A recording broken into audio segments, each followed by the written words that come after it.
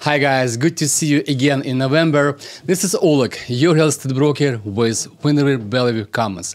This episode going to be my November market update for all Seattle and all Eastside locations. But before we jump into this market update, I want to say a big thank you this time to Federal Reserve for printing Financial Stability Report. Report is very interesting and talking about a lot of different data in different markets and different industries. I will cover just real estate side of this report. A lot of interesting stuff it's happened there. You guys remember a year ago Fed told us there will be no inflations, no worries, but they continue print money.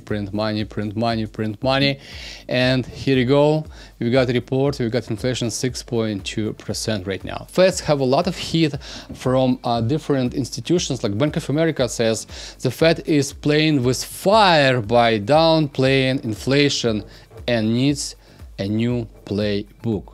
The United States try to always keep inflation steady between like 1 to maximum 3%, but like 6.2% is like outside of norm. And that's why you guys can see those prices in the grocery stores.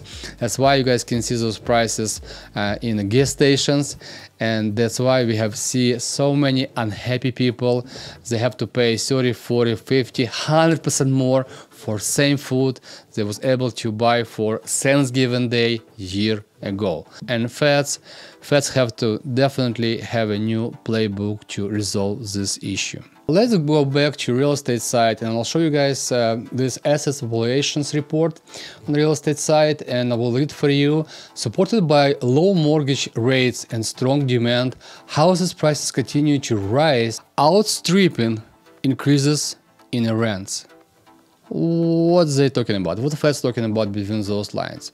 They're talking about prices and increases for houses, but rental market cannot catch up with the prices increases for those houses. What that means is if somebody buy a house and have mortgage, the mortgage much higher than rent. You can rent house, same house in this location. So that means this rent prices has to be catch up, and that means hedge funds companies, those private investors who have rental properties, they're going to be adjust leases as soon as those leases expired. They're going to be increase all those leases. So this is like very important data you guys can read with me from this report. However, with valuations of the high levels, houses prices could be potentially sensitive to shocks. What kind of shocks Fed's talking about?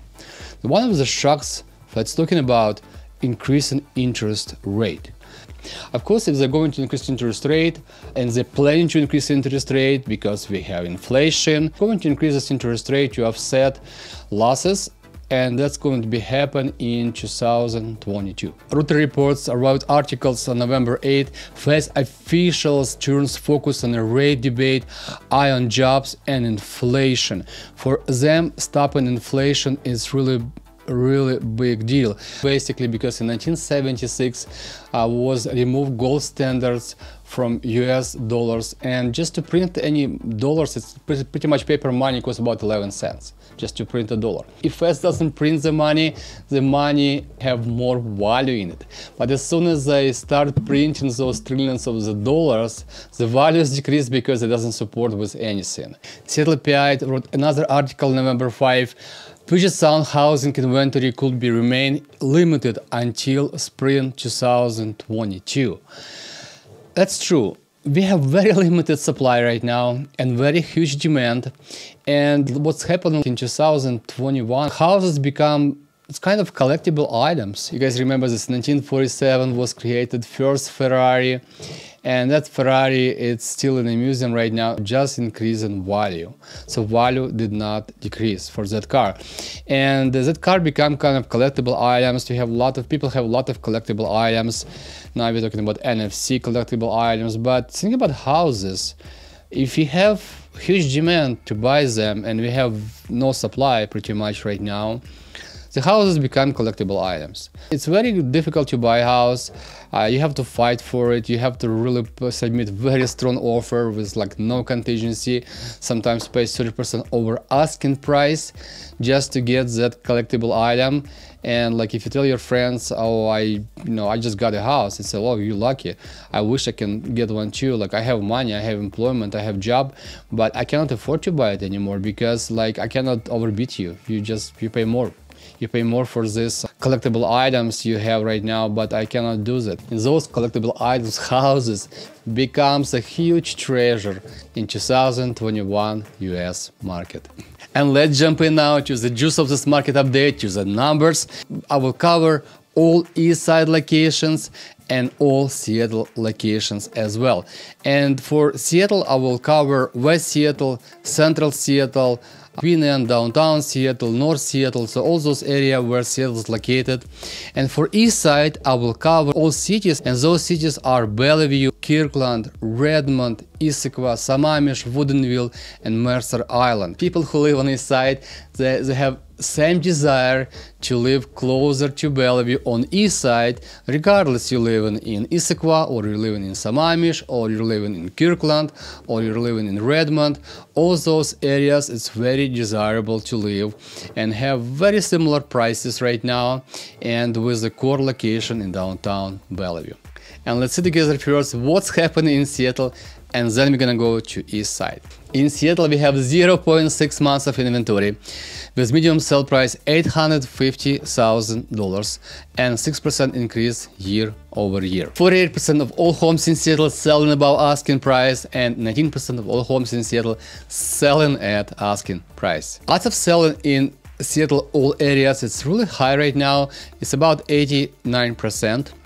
And only 8% of homes did not close after signing mutual agreement. You guys can see on the screen with me right now, 73% in Seattle selling less than 15 days on the market, and 15% of all homes in Seattle selling between 15 to 30 days on the market. Number of listings sold above list price, about 48% right now, and very similar number to 2017 when we had 49%. It's a higher number than we had in 2020 and higher numbers than we have in 2019. On this screen you guys can see, if we compare October 2021 to October 2020, month supply of inventory is dramatically changed, a drop to 46% from 1.2 months in October and to 0.6 months, and active listings drops as well from 1,100 listings in 2020 to 561 listings, for about 49% in all Seattle areas. As we move into the winter months, we're gonna have less inventory because less people desire to sell property when we have Christmas, holidays, and snow outside. Most people going to wait until springtime, and most people going to be start thinking about selling in January and list property mid-January, beginning of February, and we're going to have a lot of listings in March, April, and May, and we're going to be repeat the cycle. And now guys, let's move to East Side and see what's happening in those cities and in this location. You guys can see with me on the screen right now, we have 0.3 months of inventory. If in next 8 days we're not gonna have any new listings coming on the market, we basically have no homes for sale. And that's what I was talking about at the beginning of this episode. Houses become collectible items. It's very hard to buy. You have to pay extra. And I heard right now from the agents on the East Side who work in my office in Bellevue, they're talking about some people actually willing to pay 30% over asking price. That's starting again. And we have this line going up again right now with sale prices in Bellevue. And that's what we see. So the medium sale price on the East Side right now, $1,365,000, an increase 30% year over year. Guys, 67% of all homes in the East Side selling above asking price with 10% at asking price.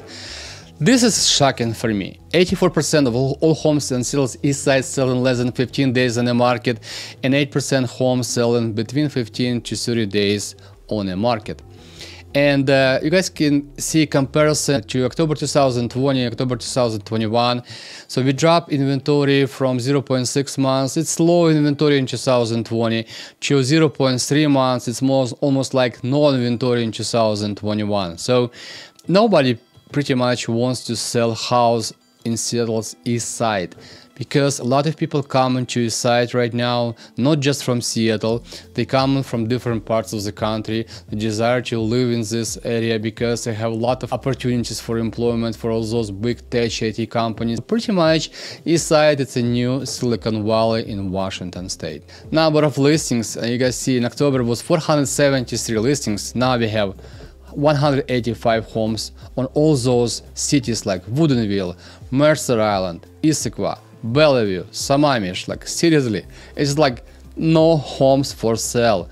And oh my gosh, like I don't know what's gonna happen. We're probably going to need mortgage rate increase just to provide more inventory for those buyers desperately looking to buy homes right now in Seattle's East Side.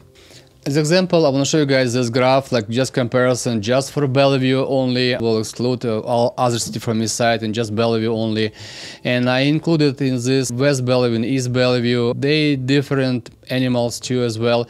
But if you include it together, you guys can see price changes in last 7 years. 7 years ago, we have about 700,000 price mark in 2014.